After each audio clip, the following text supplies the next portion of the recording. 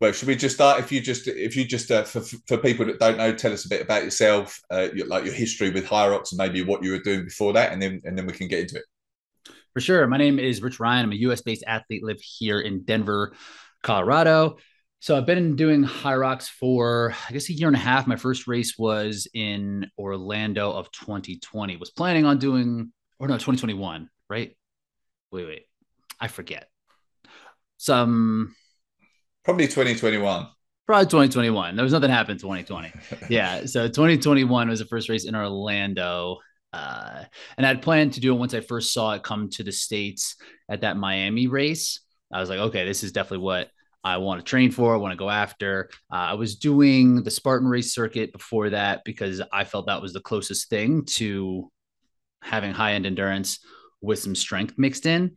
But ultimately, like Spartan race is more trail running, mountain running, and some grip strength. There's not really a huge strength component, so you don't really need to focus on it as much in training. And I when I first got into OCR, I thought it was going to be more like what HYROX or like what Decafit, like this hybrid racing scene is. So once I saw that this was a thing that existed, I knew that's where I wanted to go because that's kind of what I was searching for from the beginning. I was a collegiate runner, was pretty high level scholastic runner, and ran in a Division I school in Philadelphia called St. Joe's, like a mid major. And after that, I found the gym around 2008, 9, and then found CrossFit around 2011. And that's when I just started mixing everything together, having some sort of endurance based training with the strength style, like the Metcon based, the moving in and out, the compromised running, and just blending it all together. And I really felt like that was a fun way for me to train. So when HYROX and Decafit emerged in the past 2 or 3 years, I knew that's where I needed to go because I've kind of been training for that for 10 years now. Cool. But if we talk about like your performances in HYROX to date, you've gone from 108 ish initially, 108 in the men's pro, and down to just over 60 minutes. Right? Is your best?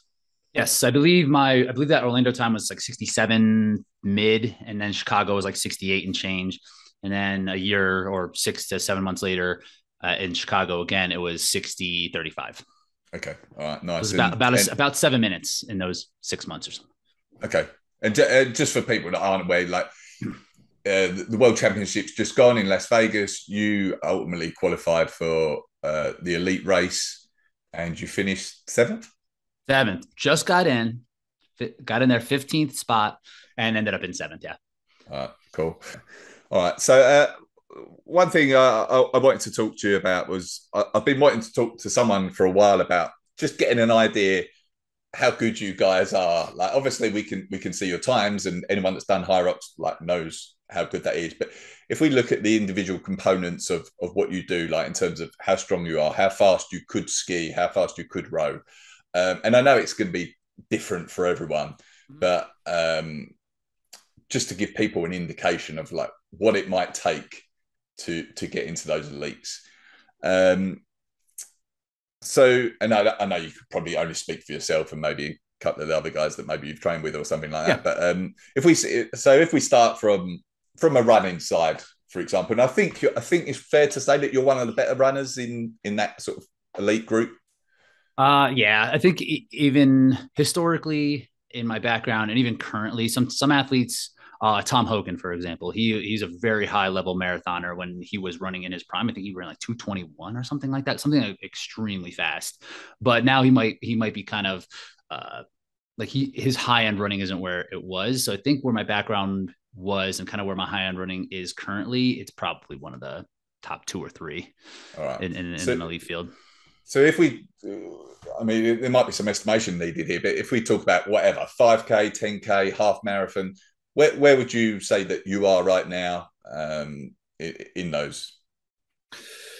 So in a 5K, probably somewhere in that 1540, 1535 ish range Mm-hmm. right now. And if I was able to kind of sharpen up, I could probably get into like 1515, 1510 at a certain level. So 10K, wherever that would be, I'm probably averaging like 505s for 10K for miles. I'm not now. I'm not speaking your language. I was talking all this junk like I was speaking your language with soccer and football, but now I'm over here Mate, talking about I've got miles. calculators up. I was like, he's going to start quoting miles Hey, and pounds at me, so I'm ready for this. okay, cool. I like to have my calculators up too. I'm like 2.2 divided by 315. Yeah, so I guess that would be maybe around 30, 32 flat for a 10K. So like 2 by 16 flats or something like that. I'm not exactly sure. And then for a half marathon, yeah, I'm not going to be able to speak with this one. I probably averaging, yeah. So you're going to have to help me out with the translation here. I'll probably be around like 520s per mile. Let's see. Okay. That's kilometers. Under 110, would that be right? What's that? Oh, the Just under time? 1 hour 10. Yeah. Yeah, 110's about right. 110, I think, would be about right. Yeah. So what is that? 320 per kilometers per Yeah. kilometer, Yeah. Okay. something like that. Okay. 319, 320 per kilometer. And how are you? How do you find that? If someone said to you, how fast should you run at HYROX based on my running time? Would you say you're coming out around your half marathon pace ish? Yeah, yeah, probably even a little bit slower. Yeah. Honestly, like that would be like five. If I ran, yeah, 320 per kilometer, like no one's doing that, No. No. No. right? Everyone's closer to 345s, which would be, um, yeah, more toward like my marathon pace. Yeah, Yeah. Okay. which would be like a 230. So even like a little bit slower.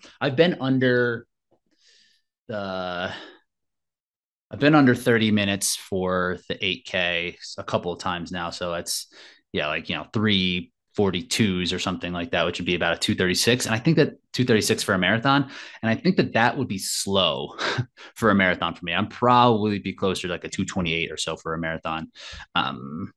So yeah, it's interesting with the running because it is so much slower than what like my high end 5K would be, where you know, I could run, yeah, 305s for a 5K per kilometer, where I'm running 350s sometimes in a HYROX. So it's hard to know like where, like how much a 5K is actually going to translate, because you're still going to have that reserve of speed available to you. So like a 355 would feel slower to me than it would to someone who has a 16 flat 5K, for instance. But it does that even really matter when it slows down that much? Are you better off just having a better marathon type pace, or just like a bigger endurance engine? So that's one thing I'm trying to kind of figure out, like how much does a 5K matter? And like Yeah. a marathon, like no one's going to test a marathon. Or even like I think a half marathon would be a little bit too much to test or to train for, or to run a race while doing HYROX training. But it can give you a general conversion of the two. So I'm really not sure. I'm really not sure like how much that matters. Okay. So you mentioned your running times. Um, is that if you wanted to be in the elite 15, like how much? Where would you need to be? Do you feel like you'd need to be roughly at those standards? I think where I am is probably faster than what you'd really need to shoot for. I Mhm. think I honestly think if your 5K could be like 16:30, I think that that's enough. I think I bet I'm willing to bet there was guys in that field who 16:30 would be about as fast as they could run for a 5K. About 10K is probably a better indicator, right? Is it? So what you're talking about, 34? Yeah, that would be, yeah, 34. Yeah, that's about 5:30s. I would say, yeah, that's fair. 34, sub 34 would be a good place to shoot. Okay, okay. And that's, I guess we're talking, we should say we're talking on the men's side here, right? Yes. Do you have a feel for the women's side of where they're at or not? The, for them, it's just so, the top end athletes are just so varied Yeah. that there's not, who do you think the fastest female in the field is? I'm not sure. I think Chris is probably up there, isn't she? She's really not that fast in it, like a 10K. She can just grind for forever. But like her high end like fitness in terms of 5K, 10K, I don't think she spends a lot of time there. So I wouldn't put her. Okay. Maybe Viola. Viola seems to be a pretty good, pretty fast runner. How fast does you think Linda is in like a 5K, 10K? She has to be pretty fast. Yeah, she told me the other day that the pace she runs at is somewhere between a 10K and a half marathon pace, actually, that she's doing in HYROX. And if you can do that, like that mean and then the stations aren't taking that much out of you, like that Yeah, I think is ideal. So like the stations are probably killing me a little bit more, like where my high end running is and how slow it ends up making me run like slower than my marathon pace. That's probably something that I need to shore up in my training. Where on Linda's side, if she can run that fast and do the stations at an okay clip, like her fitness overall is like really strong for HYROX. yeah. In Vegas, Chris had the quickest run time. I mean, it depends how you cope with that sort of distance and all the other stuff going on. But yeah, Chris was the quickest, and Tara had the second quickest. Interesting. Yeah, because Tara has a running background as well. But yeah, there's Landra not. was third. Yeah. Elantra was third, really, because she doesn't have a background in running like at all. And Viola ran that extra lap though, right? Yes, of course. Yeah, yeah, yeah, yeah. She And was. Lauren and Rachel were, pretty pregnant at the time. Yeah, yeah, yeah. Yeah, I mean, Viola was 35 minutes though, and Chris was like 32:17. So there's more than that lap in there. So probably the way to do this is to have your 8K, like that should probably be your metric, and then being able to compare how fast your HYROX 8K was to your actual 8K and what the percentage difference would be. So Mhm. if someone like for me, I'm probably 15 to 20% slower, where it sounded like Linda was probably like 4 to 5% slower. So I think that's probably the main indicator there. Like, and so ideally you'd want your 8K to be faster and faster, but also bringing along that strength work or compromised running work with it as well. So to make sure that you can reach your maximum output under duress, like during the race. So that's probably the real indicator. I mean, I know it sounds like that's obvious, like how well you can run, but I think knowing what your AK is probably going to be your best bet. Yeah. And I guess what we might see over time, just thinking off the top of my head, as people train more specifically for HYROX as opposed to having come from a running background, you might see that, like, it is much closer. Like, maybe they can go much quicker than their half marathon pace. Like, I don't know. I fancy tackling a half marathon, personally. So I suspect I'm much quicker than my half marathon pace. Like someone like I think like a Dylan Scott or even like a Tim Vinish, like those guys don't strike me as particularly fast runners, but the running in HYROX seems fast, Mm-hmm. But if I was to line up next to them in a 5K or 10K, I don't even think we'd be in the same race, like it, because of the difference in paces. So yeah, I think that Yeah. yeah, like the percentage of what your 8K would be, I think is the best way to figure that out. Yeah. All right. So if we move away from running, like on the ski erg, where are you at? What are you pulling for? Whatever a K or 2K on the ski. So I've been doing 2K has been my metric for that. I'm around 701 for 2K right now, which is like 145s Okay. for per 500. And I think that that's a fair, and that's with some improvement. I think in the past I was probably closer to 730, Mm-hmm. which was probably on the slower end. I think a lot of the guys at least are going to be around 650 to 710 is what I would imagine. Mm-hmm. Where, someone like Hunter, he comes in, he can pull his 1,000 faster than my 2K pace, like during a HYROX. He pulls like 140, 141. It's wild. Like, it's going to be hard to find somebody like that. So, like, I even think like one where most of the top guys in their ski are probably going to be pulling between 145 and 150, I think. Yeah, yeah, that's what I thought you were going to say. So is that in a race? Is that what you're doing? You're doing about your 2K pace? I might try that this year because it's improved so much, but I'm probably still going to be a little bit slower. Probably like 148. In the past, I've been like 150, 151. And that's just Yeah, like a spot where it's like, yeah, I can gain some ground, but it's not really going to make or break a difference in that race. Yeah, it's a balancing act with the ski, right? A few seconds quicker can kill you too early, right? Yeah. I think on the women's end, I think the fastest that we'll see is like two flat. I think someone like Alondra will pull two flat for 500. And I think most of the high end women are going to be between 205 and 207 Yeah, for yeah, so what that means for their 2K, yeah, they're probably just under that 8 minute or so. yeah, yeah, yeah. Seven highs. Okay, and rowing, like we might as well stay on the ergs. What you looking at your 2K for that as well? Yeah, I haven't done a great job of spending time on the rower as it was more of a strength in my ski when I first got into it. So I really put a large chunk of time trying to improve my ski. On my row, my 2K is not much faster than my ski. I was actually going to test a 2K today, so I'll send you a clip later. You can edit it right into this spot Okay, when nice. but so I'm just under 7 minutes for my row. That was like a year and a half, 2 years ago when I did that, which I think is a little bit slow. So again, like right around 145s, 144 high. I think most of the guys probably be around 140 for per 500 for 2K. I think Dylan just did a 5K at 144s. So like, which is pretty nasty. Yeah, yeah. Okay, all right. And then so in the race again, like are you is that what you're pulling at? A little slower, probably 6 to 7 seconds per slower. I've been interested if you crunch this data before. I've found just anecdotally looking at the ski versus the row that the times and paces are actually kind of the same, but just because the row is so much further into the race, it slows people down so much.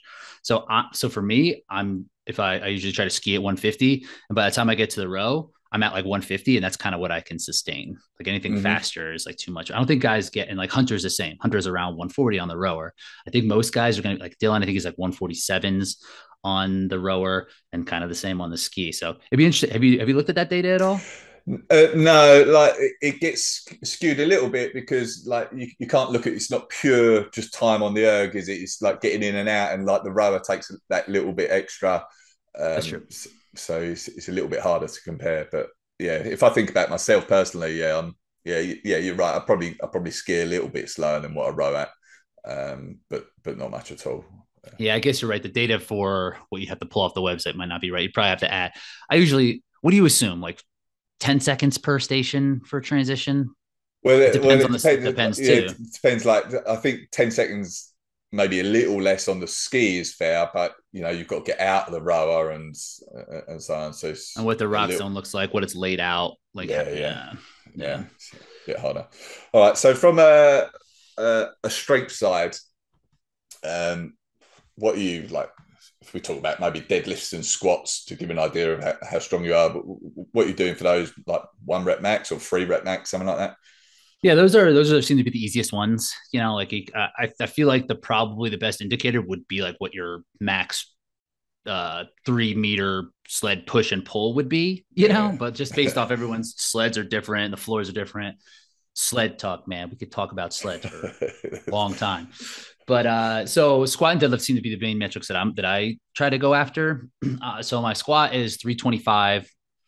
Hold on. Hold on. Hold on. Calculator's out. So like 147 and 148 kilo back squat. And then Sorry, was that's 1 rep, yeah? 1 rep Yeah, for one. Yeah. yeah. And then my deadlift is 407. So 185 for deadlift. Okay. 95 kilos for deadlift. Um, Where would you put yourself in, like out of your like the Elite 15 in Vegas? Where do you think you stand in that middle of the road? for those numbers, those flat numbers, probably middle and deadlift. Some dudes who are just like, like gorilla strong, like you can just kind of pull a deadlift and not like have much technique or form. Probably middle of the road in the deadlift. I'd be like Hunter's up toward 500. He's up over 500 pounds. So he's at like, 227 kilos. Ryan Kent's around 450 for his deadlift. So he's around 205 for, and I know like the bigger dudes like Michael Sambach, he's probably in that mix too. I would imagine someone like Martin or Alex Ronkovic, they're probably right in that mix too. So probably middle of the road on that. On the squat, I kind of think I'm on the higher end. I probably put myself in the top quarter, just because it's not some like form comes a little bit more of a factor in for back squat as well. So I would say that's a good place to shoot for. Probably like right there. And in terms of what, Where would you say like Dylan is, for example? Like presumably he's lifting less. I would say Dylan probably can do it, like can probably pull 360 if he's fresh. So like 162 to 163 kilos on a deadlift.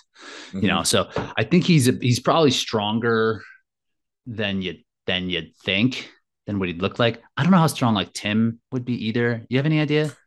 No, I'm not sure, but I have heard a couple of people say like he's like surprisingly strong. I believe for, it. yeah, He's bigger than he actually looks like when like on the course. I don't know if he's around bigger dudes, but I think he's probably more bigger and muscular than even Tobias. Yeah, what do you think Tobias could pull on a deadlift? I don't know. I've no idea. Like, I've I don't know. Like maybe 159, 158. yeah. I don't know. He just has a huge engine. Dylan too, you know.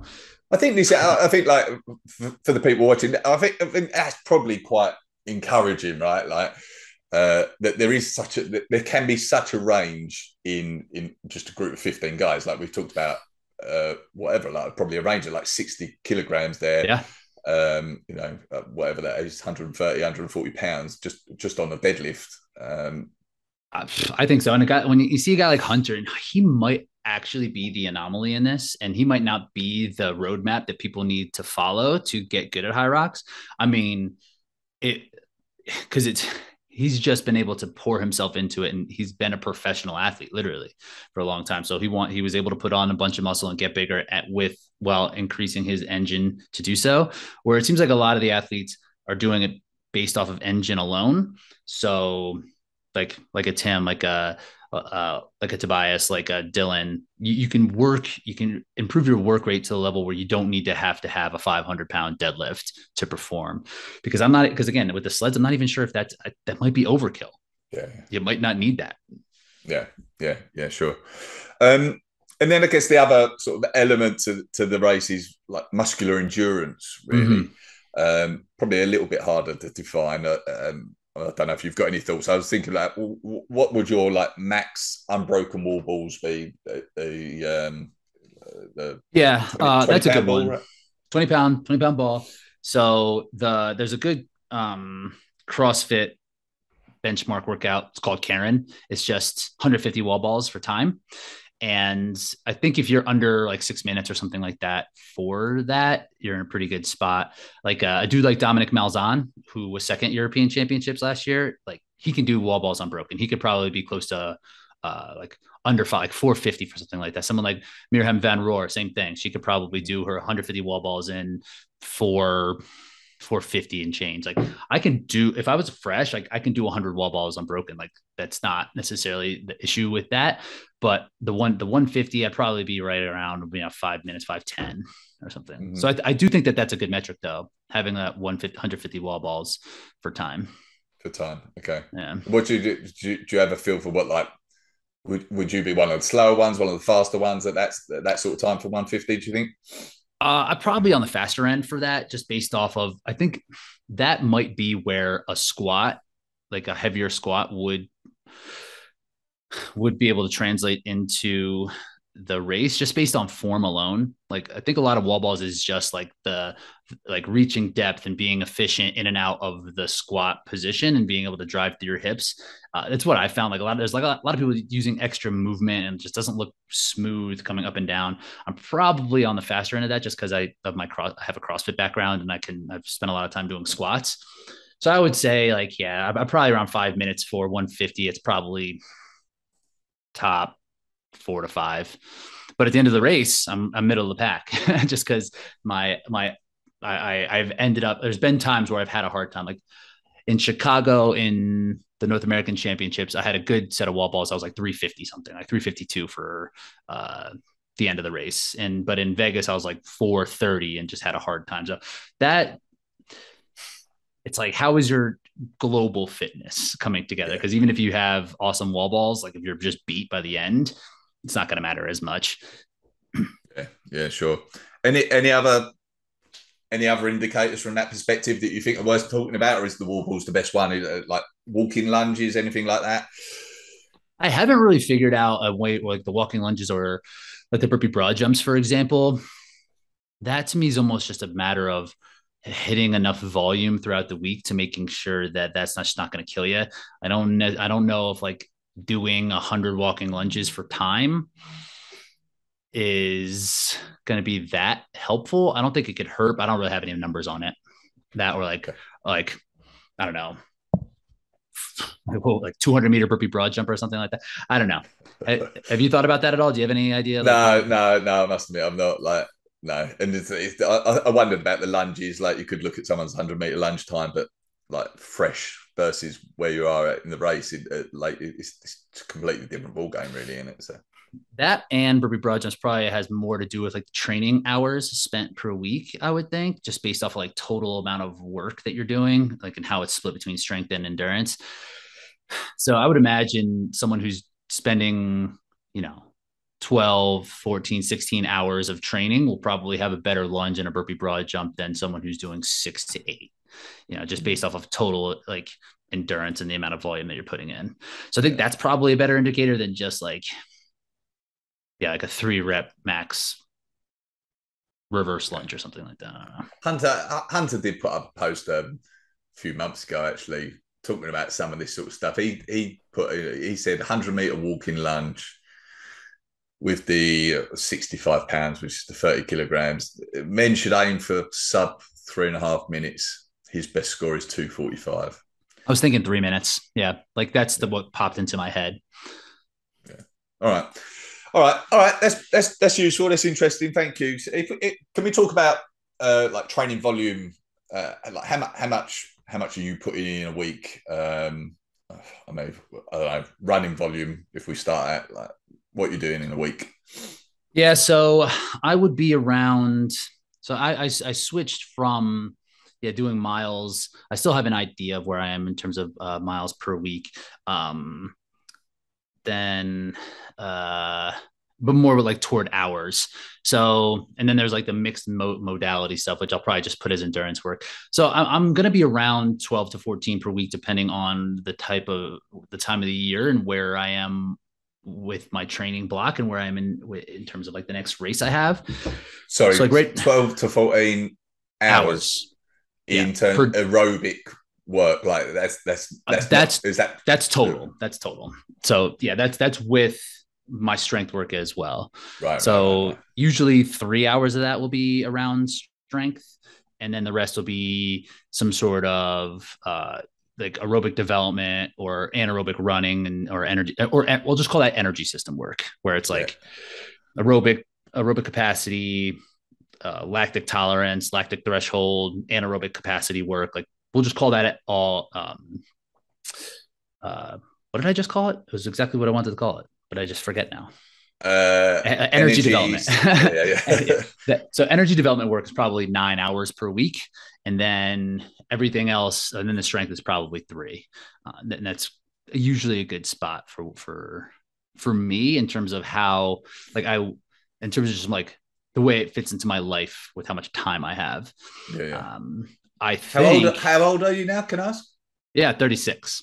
36. All right. Mm-hmm. Would you say that's like if you were 22, do you think you could be putting in more volume or you'd still be around the same? I think if I was 28, like 22 is pretty young still, Yeah. to kind of like build up. So it's still probably on that trajectory up, like where I was able to get better results off of less volume when I was younger, just because I was just a little bit more fresh. And now as I've gotten older, I've been able to kind of build year over year to get to this place. But yeah, if I was like 28, 29, 30, I would definitely be able to put in more. Mm-hmm. But like, it's not necessarily a matter of how much I'm feeling, just like how it fits into my day. Yeah, sure. And that's one thing Uh, with this. I think that you could put in a ton of work. I think you could put in like 20, 25 hours of work in this because of all the different domains that you can like go after. yeah, but you don't have to, right? But, You don't have to, but I think like we're going to see some crazy stuff in this sport down the road. Like even last year, Hunter doing like 55, like that's nuts. Right. I think there's going to yeah. be a slew of athletes who are going to be in that 55, 56 in the next 5 or 6 years, just based off of like building up that volume, figuring out what works best. But I think the volume is ultimately what's going to drive the top end performers higher.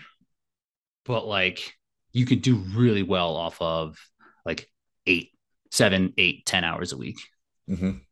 What like say your 9 hours of energy development, what proportion of that is running versus bike, ski, row? So let me see. That's a good question. So usually I would say about 6 to 6 hours of that, 6 of those 9 hours is, or probably 7 of those 9 hours would be running. And with some of that being mixed with running and like skiing, biking, rowing, like kind of, or the sled, like moving in and out of the station work as well. But like probably, yeah, 75% of it or Mm-hmm. so would be based around running. Okay, okay. In terms of like the physical attributes of an elite 15, height wise, weight wise, would you say there's a like a really good variance? I've seen people talk before about, oh, I think it suits people that are taller more, or shorter, or heavier, or runners more, and so on. And then when I actually think about the Elite 15, I actually think like it's a good mix. I think it shows that it's quite a good, like it is quite a hybrid event because there is such a good mix between you guys. Would you agree with that? I would agree with that. I would agree with that. Like, like again, people look at Hunter as like the beacon here. It's like, but no, we're not all going to be 6'2", 195 at like 7 or 8% body fat. Like it's just going to be hard for people to get there. And but then you see someone like Tobias, right? Like Tobias, he's probably, how tall is he? 6 foot, 6'1". At least I think, yeah. I don't know. I've never actually met him, so I'm not sure. But But like I would say he's probably at most, what do you think, 79, 80 kilos, yeah, maybe. And like probably more percentage body fat than Hunter. He's probably like 10, 11, maybe even. So it does vary. I think there's going to be a certain level. Like if you're 6 foot, like I'm over here with my calculator. If you're 6 foot, like 70 kilos, like 155, you're probably going to have a hard time. I think that might be a little like for the pro to push that pro weight. I'm trying to figure out like where a good spot is too. Like I think a good frame that is sustainable for a lot of people would be like what a Ryan Kent looks like, what a David Makita looks like, what Michael Sambach, what he's like. Michael Sambach's about 6 foot, and he's um all those guys are closer to 86, 85, 86 kilos, which is like about like 190. So I think if you can be that big and be able to run, I think that it would be an ideal spot. I think that's a spot where you can still run pretty well for that size. In terms of taller, short, how do you think the like this week in New York's gonna be interesting? There's this guy, his name's Jared Newby. He's gonna do really well. Did you follow the Go Ruck games at all that happened over here? not that closely. No, no. They didn't really broadcast it, but like it ended up being they basically took like there was like 50 men, 50 women, and they did a bunch of events, and they took the top eight and they put the top eight, and then they kind of did like a tournament format to this like to get to the final. The final was really stupid. It was wrestling, really stupid. A full fitness event at the end, wrestling, cool. So at the end of it, it was like guys like Hunter, Brent Hastert, Cole Schwartz. Uh, there was two or three other like straight up HYROX athletes in these top eight. So it was like really, really kind of showing that like, okay, like this event and like this strong, fast endurance, like mixed modal stuff, like the hybrid people doing HYROX, doing DECA are the ones that are doing well in this. There's a guy named Jared Newby who was in it, and he ended up finishing second to Hunter because he doesn't know how to wrestle. But he's 6'4", and he's going to be doing HYROX this weekend. You guys do centimeters, right? I don't know if I have that calculation. But he's tall. He's like two inches taller than Hunter. So, how do you think that would help? Do you think that would help or hurt on the sleds being Uh, that tall? I don't think it matters too much. I mean, no, I don't see it matters. No, Unless I guess if they're quite low and you've got to get low down, and then you might be putting more through your thighs, um, potentially. But then if you've got the weight behind you, it that's the moves. thing, So right? Yeah, it would probably move like if you get down, it probably moves your hips and your feet further away from that weight of the sled, which I think matters. But he's also 200 pounds. Yeah, so yeah, you could probably just lean right into it. But maybe taller is better. Taller is better for the machines, the ski, the row, the wall balls. It'd be worse for the lunges. It'd be worse for the burpee broad jumps. Um, it's probably skewed to favor tall people more, but it's not all tall people um, yeah. stations, I would say. So I think like, Okay. yeah, 5'11", 6'1", 6'2" is a good height for the men's side. On the women's, it really varies. Lauren's not tall. Miriam's not tall. Chris is like medium, like average height. Alondra's a little tall, but we don't. There's no women that are extremely tall on that are doing it at the elite level. I don't think. Is Camilla tall? She's tall. She's probably 5'10", 5'10", 5'11". She's very tall. Okay. Yeah. So a good mix, really. It's a good mix. Yeah. Yeah, Yeah. it is. Height probably matters less than weight, I would say. Okay. Thanks for your time today. I think we can probably wrap up there. Do you want to tell people about what you do? You do some coaching. You work with people on plans and so on. Yep, do some coaching. Got some couple one-on-one spots open, not a ton, but yeah, a lot of people were getting prepared for this HYROX season. There's some group coaching that we do at where it's just kind of generally getting people prepared, and we'll build up a build and a taper for HYROX and for DECA if that's something that you're interested in, and one-off plans. So if you want a 12 week, 8 week HYROX plan, we could do that for you as well. Everything's at Reinforced Running. It's reinforced_running_rich on Instagram, Reinforced Running Podcast, Rich Ryan on YouTube, which there's a lot of like hybrid content on there, a lot of like how to do the burpee broad jumps and things like that. And then Race Brain Podcast is more of a sports talk show, I guess you would say, around the sport of hybrid and OCR if you're interested in talking about and hearing about that stuff. All right. Awesome. All right. Brilliant. Thank you. Appreciate your time. Cool, Greg. Appreciate it. Thank All you. right. Take care, everyone.